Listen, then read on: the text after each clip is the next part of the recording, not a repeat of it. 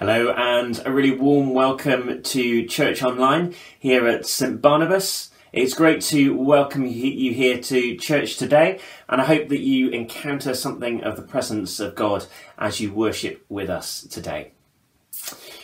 We're welcoming a special guest speaker to our service today, Derek Walmsley, who is the Director of Ordinands and Vocation at the Diocese of Leeds. It's a bit of an odd title, I know, but basically Derek is in charge of the team that support men and women who feel called to ordination, and they work with them through the selection process and take them into training. I'm also one of Derek's team in that role, and it's been my great joy to see my fourth candidate get through to ordination training in the last week or so. Derek's passion is for everyone to discover their calling, not just vicars, but everybody. So he'll be speaking to us a bit later on and encouraging us all to discover what God is calling us to do for him. As ever, today we'll be worshipping through song, and Jennifer and Sarah will be leading us in this. But let's begin with a prayer set for today, this Trinity Sunday. Holy God, faithful and unchanging, enlarge our minds with the knowledge of your truth and draw us more deeply into the mystery of your love, that we may truly worship you, Father, Son and Holy Spirit, one God, now and forever. Amen. So let's begin by singing together, Holy, Holy, Holy, Lord God Almighty. And then Nigel is going to bring us our reading today.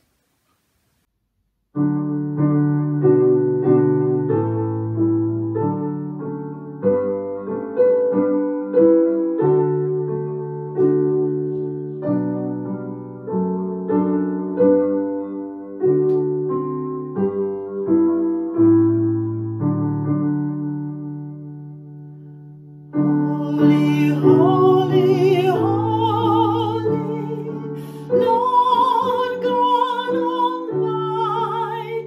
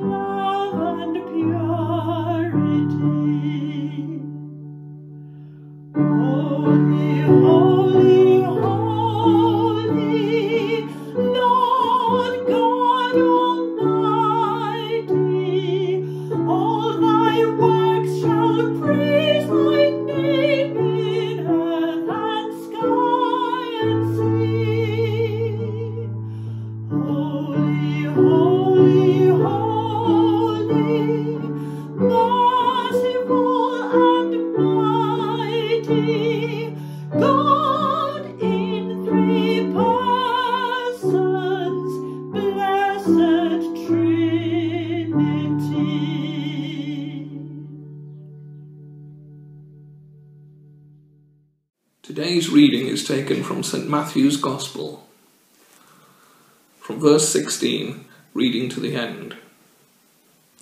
The Great Commission. Then the 11 disciples went to Galilee, to the mountain where Jesus had told them to go. When they saw him, they worshipped him, but some doubted. Then Jesus came to them and said, "All authority in heaven and on earth has been given to me. Therefore go and make disciples of all nations, baptizing them in the name of the Father and of the Son and of the Holy Spirit, and teaching them to obey everything I have commanded you. And surely I am with you always, to the very end of the age." This is the word of the Lord. Thanks be to God. Good morning. My name's Derek Walmsley, and it's great to be joining you this morning for this service online. I was actually invited to come and preach for you had we not been in lockdown, so it's great that I've got this opportunity to record this sermon and speak to you anyway. I've been thinking this week about the reading that we're set for this week. The Great Commission is what it's called, from the end of Matthew's Gospel. And it takes place on a mountain. It doesn't say where it is, and there's been much speculation about where this mountain is. It's obviously in Israel. It's somewhere between Jerusalem and Galilee. When my wife and I went to Israel about 13 years ago now, we went up a mountain as part of our time there. And I'm convinced this is the mountain. It's got this amazing view. It looks down on the Sea of Galilee, and over to the left, when you look down, you can see the little town of Magdala, where Mary Magdalene came from. And it's a great place to stand and envision people for going out into all the world. Last week we talked about Pentecost, and this reading can confuse us because Pentecost is 50 days after the crucifixion. It's 10 days after Jesus was ascended into heaven. And we're now gone backwards into that period between Jesus rising from the dead and ascending into heaven. And this is known, as I say, as the Great Commission, where Jesus tells his disciples to go into all the world and make disciples.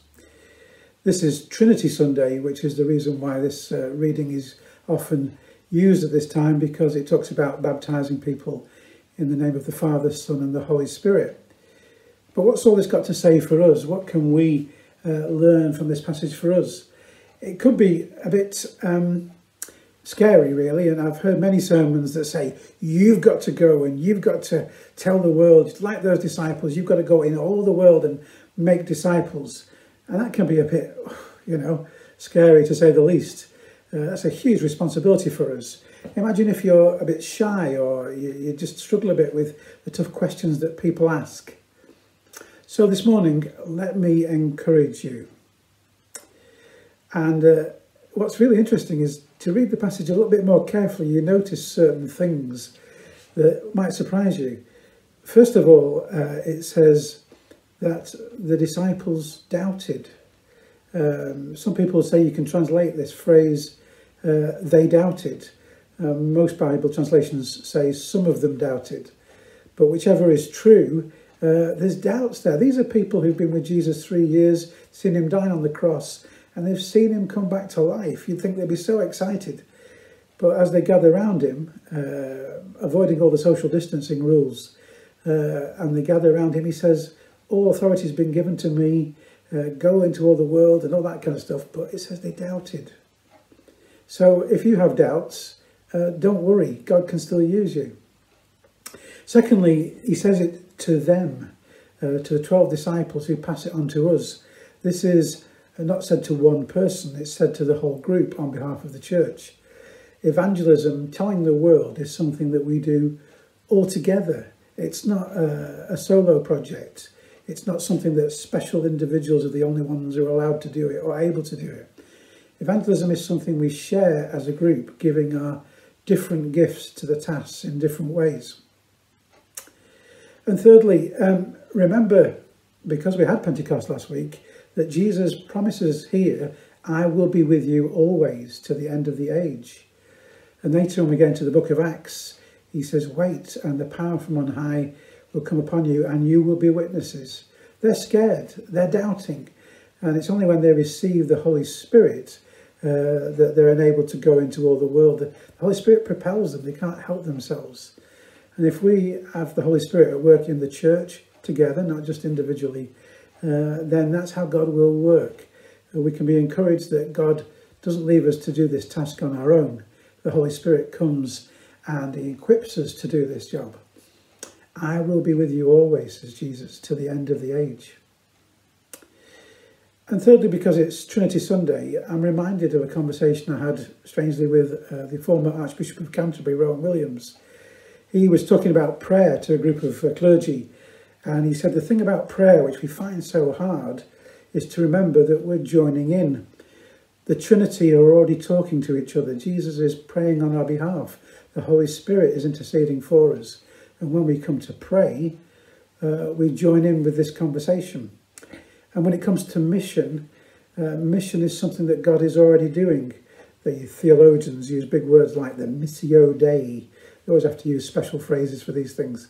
But it basically means that God is already at work in his world. And often it's just that we turn up and join in with what he's already doing. So many people become Christians when we just arrive and just act as, if you like, spiritual midwives for what God is already doing. And really, my job is the Diocesan Director of Ordinands and Vocations, and vocation is my specialist subject, you might say.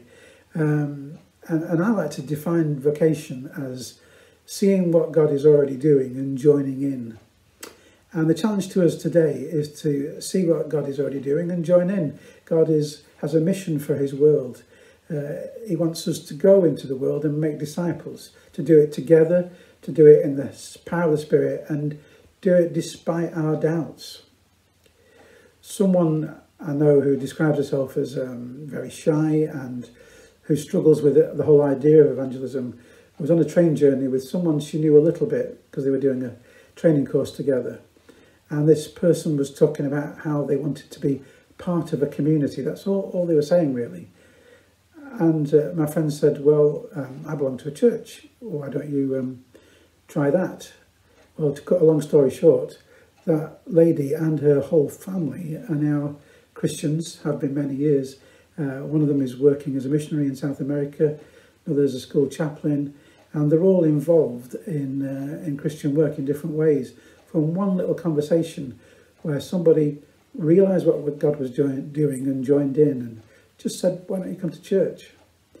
So be encouraged on this Trinity Sunday. Maybe it's time to think about what you're doing and how you might join in with what God is doing. If you want to talk more about that, you can ring me, or more suitably maybe have a chat with Dave, your vicar, and see how you can help in the work of growing the kingdom of God, of taking the gospel into all the world and making disciples. Thanks for listening. God bless. Rosemary is now going to lead us in our prayers this morning. Let us pray. God of mercy and justice, hear us as we cry to you in our fear and anxiety over our world today. When our hearts are heavy, Lord, we know that in everything we encounter, we can fall back on you, our solid rock and foundation. You are unchangeable, Lord, our refuge in times of trouble. You stop us from falling and support us in your everlasting arms. Give us your calming peace when we turn to you. Build us up, Lord. Strengthen our faith, we pray, and give us courage to be your light in the world. Help us, Lord, to see the bright side of life. We give you thanks for our enjoyment of the trees, flowers and birds outside our window or encountered on our walks, for the wonderful blue skies and sunshine we've had this spring. We thank you for the opportunities we've had to do something different, to be more creative, for getting to know our neighbours better, and for the chance to rest and relax. Thank you for your constant presence through every circumstance. Amen. Dear Lord, we pray for grace and peace to pour down upon the hurt and anger in our world today caused by racial inequality. We pray for the healing of racial injustice in all its forms and ask that leaders of nations work to defeat the unfairnesses that cause division.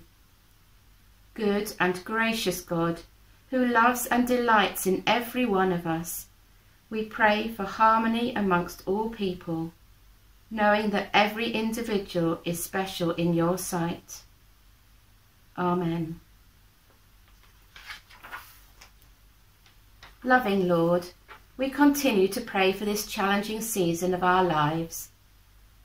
We pray for those who are sick and those who strive to treat and care for them. We pray for the protection of older people and those who are vulnerable, that they may be safe from the virus. We pray for those who lead the country and for all scientific and medical advisors, that they may make wise decisions when easing us out of lockdown. We pray for teachers and all those who work in schools as they tackle the conundrum of bringing children back into the classroom safely. And we give thanks for all those providing essential services to keep our lives running smoothly. Help us, Lord, to exercise the good sense you give us as we approach each day in faith, knowing that you are with us always, Lord, to the very end of the age. Amen. Let us join together with the Lord's Prayer. Our Father in heaven, hallowed be your name. Your kingdom come, your will be done on earth as in heaven. Give us today our daily bread. Forgive us our sins as we forgive those who sin against us. Lead us not into temptation, but deliver us from evil. For the kingdom, the power, and the glory are yours, now and forever. Amen. And now Sarah is going to lead us in our next song, which is called In a Time of Desperation.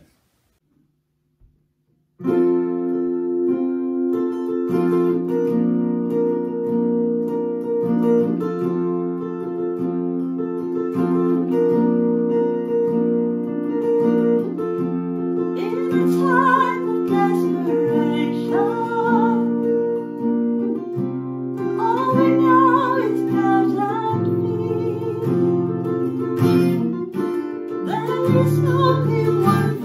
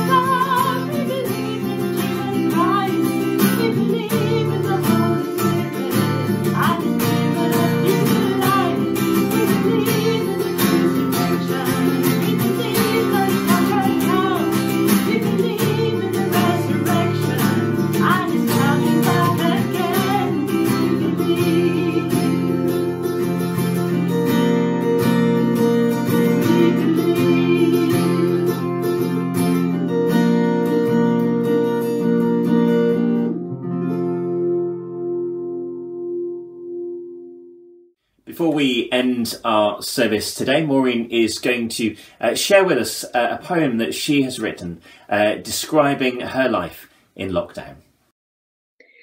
Whilst this world is full of care, I've found the time to sit in a chair, to read in the morning, to watch TV, to ring a friend, just to be.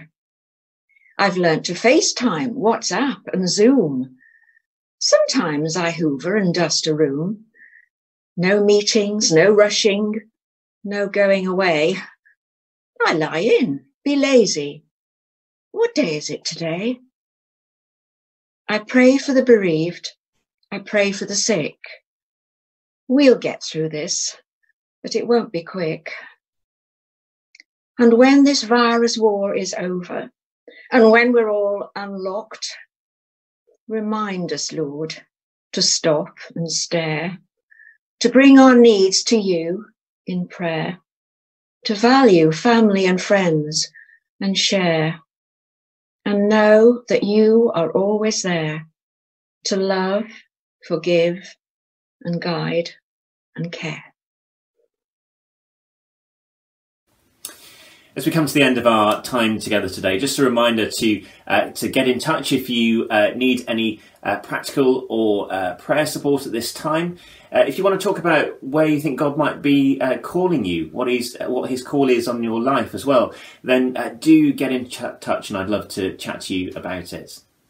Also, do keep on donating to the work of the food bank. Thank you so much to everybody who's been donating over the past few weeks. Thank you for your generosity, and it's been amazing to see all the many bootloads that have been going down to the food bank. But for now, let's end with a blessing. So the Lord bless you and keep you. The Lord make his face shine upon you and be gracious to you. The Lord turn his face toward you and give you peace. And the blessing of God Almighty, the Father, the Son, and the Holy Spirit be among you and remain with you always. Amen.